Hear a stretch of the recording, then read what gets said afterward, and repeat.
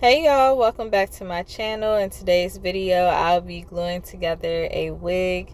So in the beginning you're just going to see me showing you guys some of the tools this Janet Collection Easy DIY kit came with, and then you're also going to see me bleach her knots. But unfortunately I didn't read the box, so I bleached knots that I didn't really have to bleach.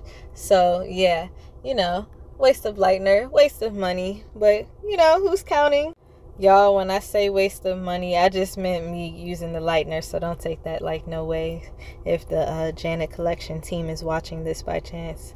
But anyway, so the reason the knots didn't lighten is because it's dark hair. So typically like black hair, it requires actual chemical, and sometimes they use like extra permanent chemicals that won't come out. So that's basically what happened. I just lightened it and the knots didn't lighten at all, just didn't budge. I'm assuming they use like some type of henna lightener, which usually doesn't budge. But if this were to work, you would definitely want to have the foils there, and you would see it actually starting to lighten a lot to a certain tone if this hypothetically worked and you're trying to figure it all out. And when you're done, you want to use a purple shampoo so you can even out everything. I still use the purple shampoo even though it didn't do anything, but I was just like, what the hey, that's just the process. So I want to show you guys the actual process of making a wig.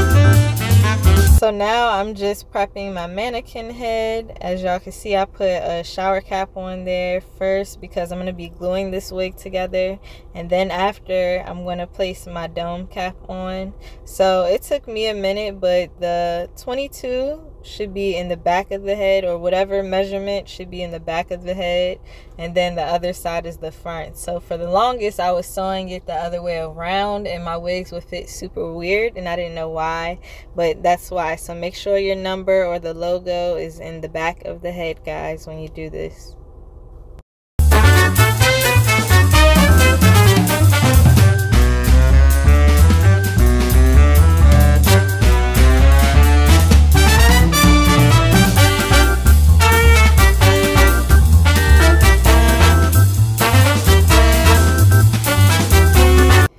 So I'm going to sew the frontal down. So this is just showing you guys how I threaded.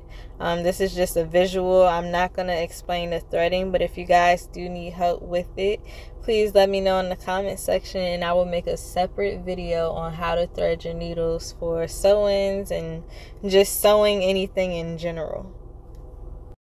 So now I'm measuring the frontal up with the middle of the head, and I'm going to take my T-pins and I'm going to pin the back down. I know this is the frontal with the weird thing. It's not like a real frontal because, like I said, this wig or this hair, it was really cheap. I don't know if I even did say that. I said like I said. But yes, this hair wasn't expensive at all. I think I paid less than $50 for it, or maybe $60 at the most, but I don't think I paid any more than $50 for this hair.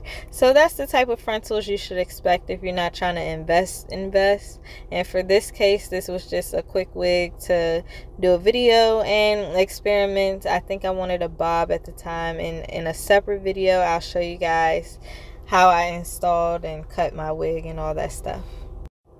So when I sew down for like my closures or my frontals, I always start in the middle and work my way to the outer perimeter. I've noticed that that helps me maintain a flat surface. I also did keep like the extra lace. I was about to say the extra skin, but the extra lace, I kept that just so I could sew it down, and then after I sew it all the way down, then I'm going to cut it. Like I said, the lace had a weird shape to it, and I think me keeping that lace on there kind of made it a little bit easier for me personally, but I recommend you just experiment.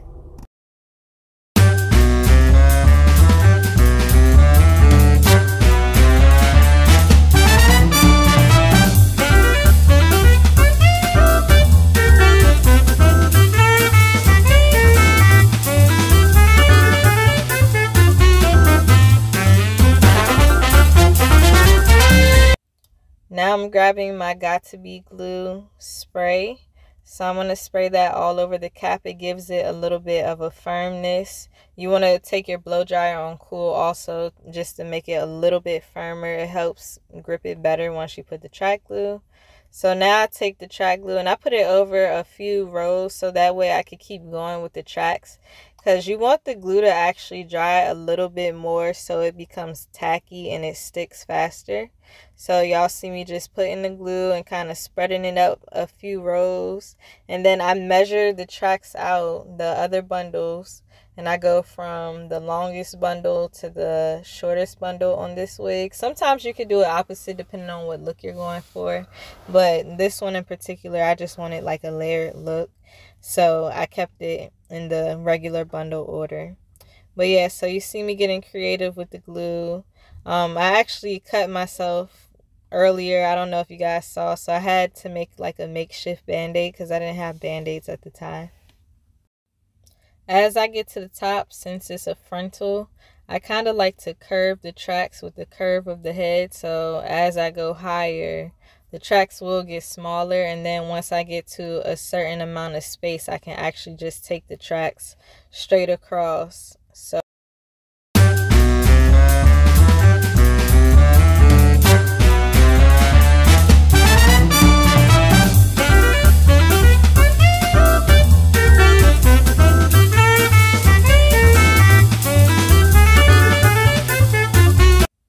So that's the final look. That track at the top bothered me a little bit, so y'all might see me messing around with it or cut it or something later in the video. So now I'm blowing her hair out some so that way it's on the straighter side so I don't have to do as much work. But I was mostly worried about the frontal, so I was blowing the frontal out. And now you're going to see me pluck her hairline a little bit so it looks more natural. But I was actually in a rush this day, so I didn't get to pluck it how I wanted to pluck it. But you guys will just see that. And y'all are going to see me do a quick install. Unfortunately, that one won't have any instructions. It's just going to be some ASMR type of stuff, I guess.